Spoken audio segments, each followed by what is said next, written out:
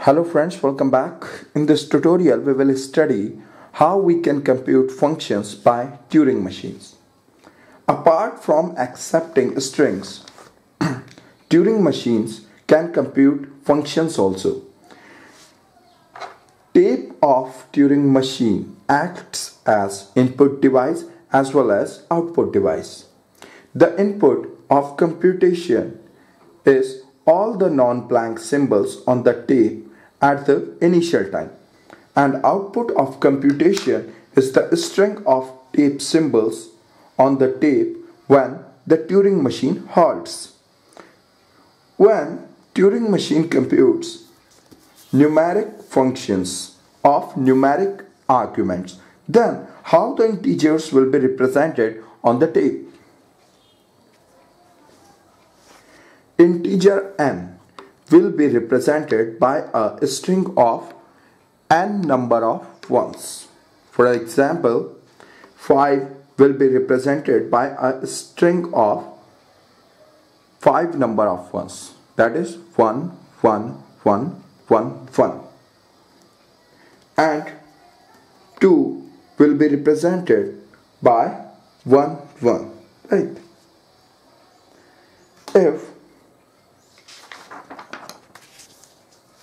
the function has k numeric arguments n1, n2, n3, n4 up to nk, then these integers should be initially placed on tape separated by zeros.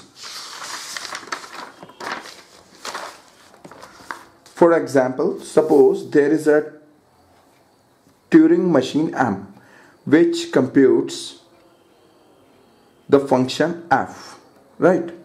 And what this function f does? This function f computes the addition of two numbers.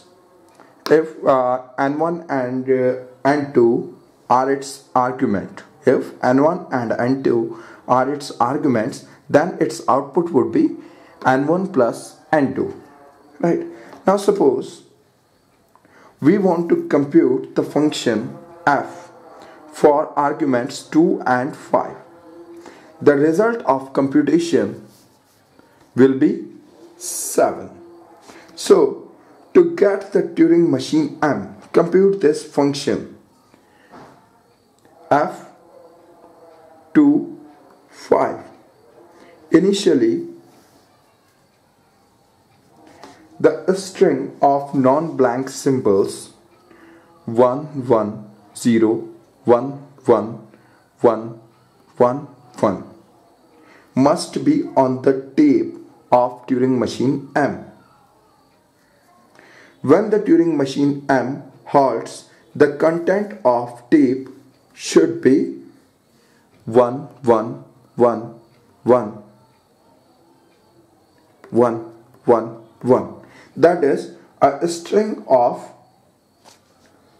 7 ones, right?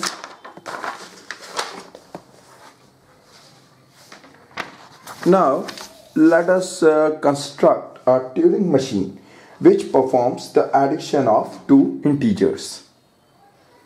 If we want to add two integers m and n, then the initial input on tape should be the strings of m number of ones and n number of ones separated by 0, and the content of tape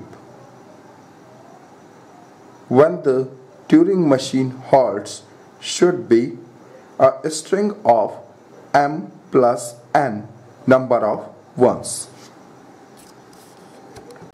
Now see how the Turing machine will perform addition. First, Turing machine will find first 0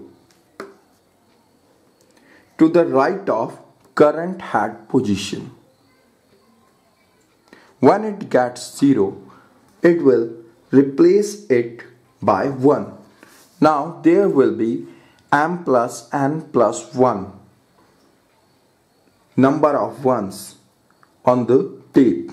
Now the Turing machine has to erase the last one on tape to get the desired output. For this, Turing machine will find first blank symbol to the right of current head position, right? And when Turing machine finds it, it will move its head one position to the left. Now, the last one is under the read-write head of Turing machine. Turing machine will erase it and halt. Now, there will be m plus n number of ones on the tape, which is the output of this computation.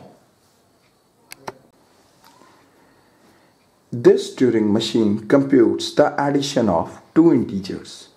Q0 is the initial state of Turing machine.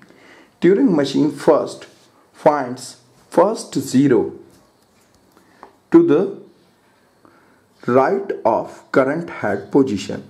When it finds, it replaces this 0 by 1 and jumps to state Q1.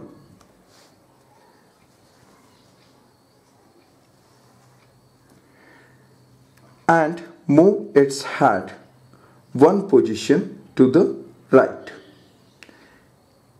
After this, Turing machine finds first blank symbol to the right of current head position. When it finds, it jumps to state Q2 and move its head one position to the left.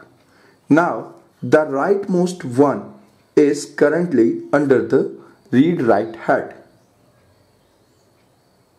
Turing machine will erase it, right, and jumps to state Q3 and halt there. Now the content which is on the tape is the desired output. So in this way, this Turing machine computes the addition of two integers. Thank you very much.